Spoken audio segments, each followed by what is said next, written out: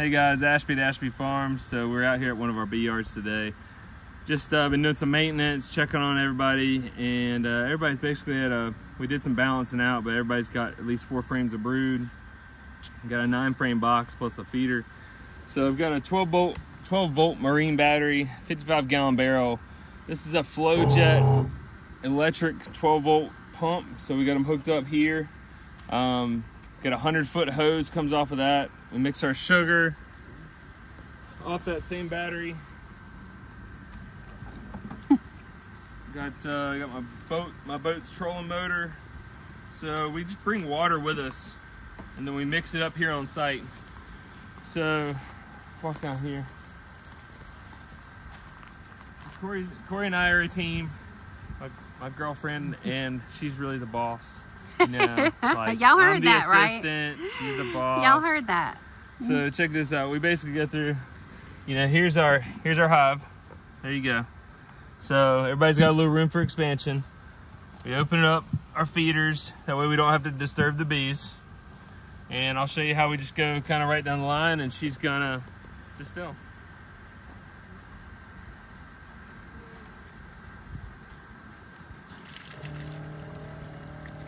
It's an on-demand pump. It automatically keeps like 40 psi in the hose, but it's really nice because of how fast we can deliver. You know, that's a gallon of syrup there. If I have to come back, I want a little light on these first. 4, 6, 8. I gotta remember that. Just 10. So I'm pretty good at eyeballing how much liquid feed we have. But in this case, we got 35 hives, and I think we've got 40 gallons, so I should be good to fill them up. But the first 10 down there, I'm only giving about 3/4 of a gallon. I can always come back to them and top them off later on. So this time of year, we just don't want a lot of spillage. You can create some robbing. If these hives were much stronger than this would probably create a robbing frenzy, and we would do it at night. But like I said, today we were just moving these. These were in nuke boxes, and we moved them into a 10-frame box, which has a feeder plus 9 frames. And actually, to note about these, we only found 3 of these hives still having any honey in them. So, you know, here it is, like June the 19th, and these bees are about to starve out. Because they're splits, there's no forage right now, so we gotta feed them. But by doing this, they'll put this feed away. Now they're not gonna starve. The queen will get to lay in. They'll draw this out. You know, today being June 19th, that means we'll feed them about every 2 weeks. So we've got, like, you know, July 1st, July 15th, August 1st, August 15th feedings, which will help to go ahead and put a little bit of sugar into the hives now, getting them ready for fall. And also that allows them to go ahead and expand out the brood nest, keep the numbers of the colony up. And the reason that's important, so we have a nice goldenrod flow here in the fall. So we want to have enough bees come September 1st. Well, then that means that egg needs to be laid like July 15th. So we got to keep the queen stimulated July 15th, August 1st, August 15th to keep the colony numbers up, so we got enough foragers to go get all the goldenrod honey, and then let the bees do what the bees do. And that saves me from having to buy and put away so much sugar.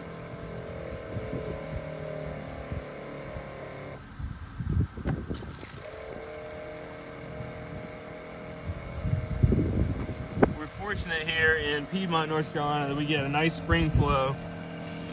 We get pretty much dearth all summer, and we get a nice fall flow with the goldenrod and the aster. But you know, goldenrod's not super dependable, but fortunately we've got quite a bit of it just right in this area where we live. So I'm not saying we bank on it, but it sure is nice to have the bees. If you're going to end up feeding the bees anyways, you might as well keep the colony numbers up.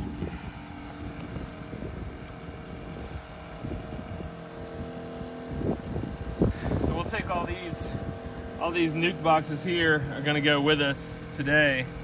We're gonna be making splits out of those tomorrow, Monday. I guess I should say splits into them.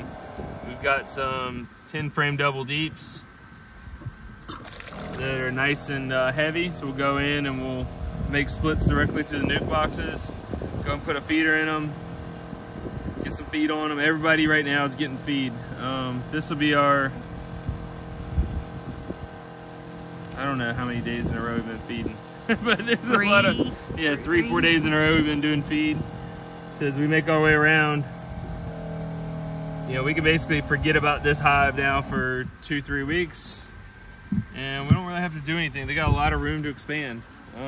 Here's a good example. I mean, here this hive's got 1, 2, 3 blank, 4, 5, 6 blank. It's got 3 there, but it's 3 nice frames of capped brood. Everybody here just got equalized, so they're 3 to 4 frames of capped brood in every one. I'll feed that. Here's a good example of get a float stick to prevent drowning in this one, and we've got a screen over here to prevent drowning in that one. You're gonna get some drowning, but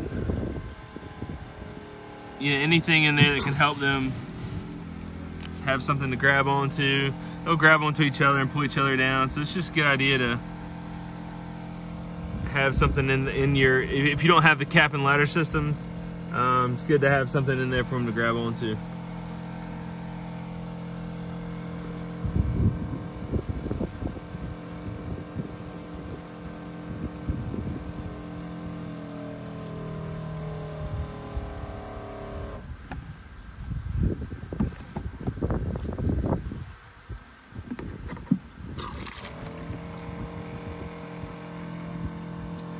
We finally got a little break in the weather. It's only like a high of 82 today. It's Father's Day. And Happy Father's Day, Asher. Thank you, thank you. And so we got these here, and we're gonna work on some tomatoes later on this evening.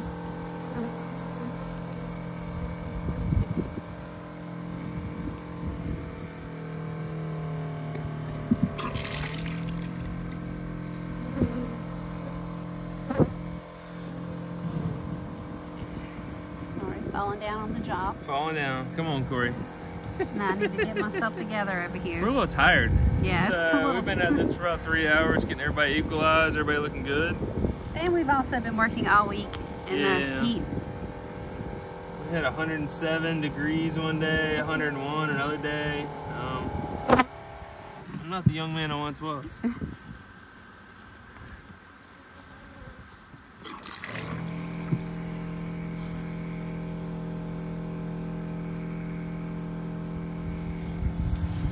This pump system, last year we were taking buckets. Oh goodness, 5-gallon square buckets. We go, I got a drain on the blue barrel, drain it out, come over here.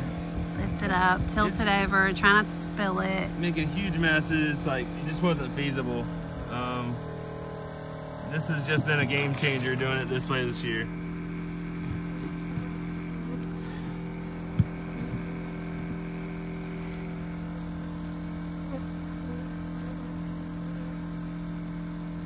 When you get a hose, this is something else, get a no kink hose like this. It's worth the money to not have to mess with kinks in your hose all day.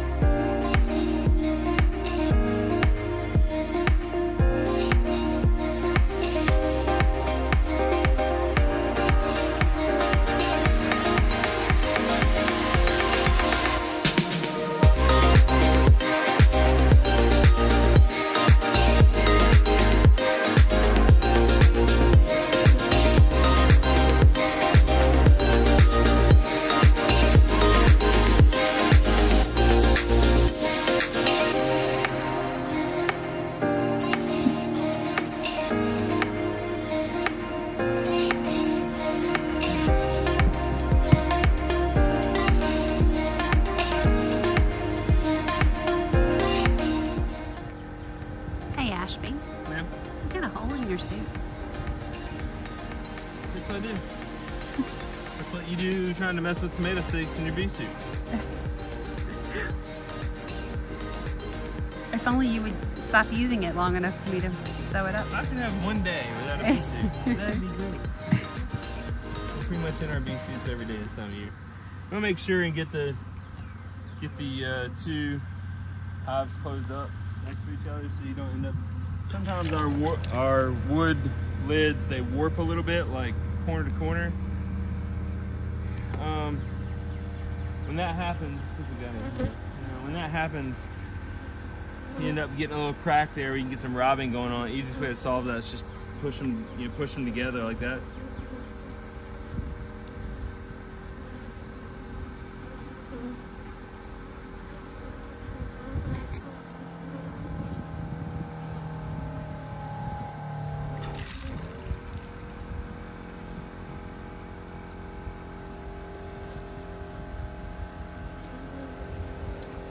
Just gotta remember to go back down here to these last 10 hives and just top them off. I don't want to go ahead and open them up now that I've filled them up, because then you'll end up creating a robbing situation.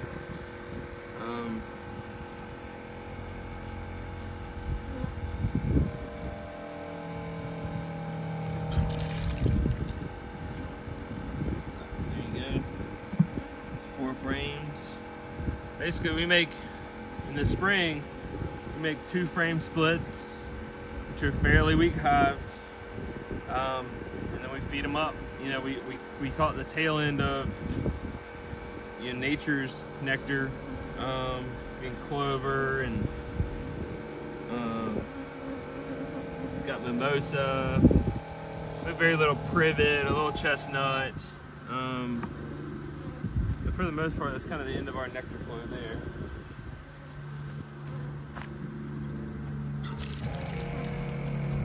And then now we just got to feed them sugar the rest of the year. My goal is to just have a nice single to go into winter with. If we can get them to just draw out the wax between now and fall, we'll catch enough goldenrod for them to put away, you know, 40, 50 pounds per hive. And they'll be set for winter after that.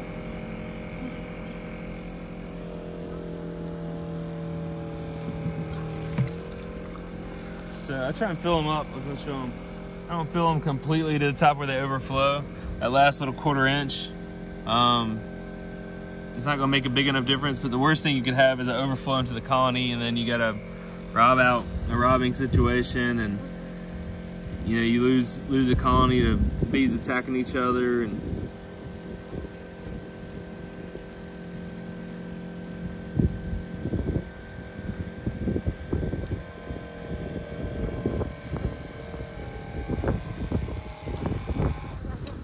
so that's a wrap.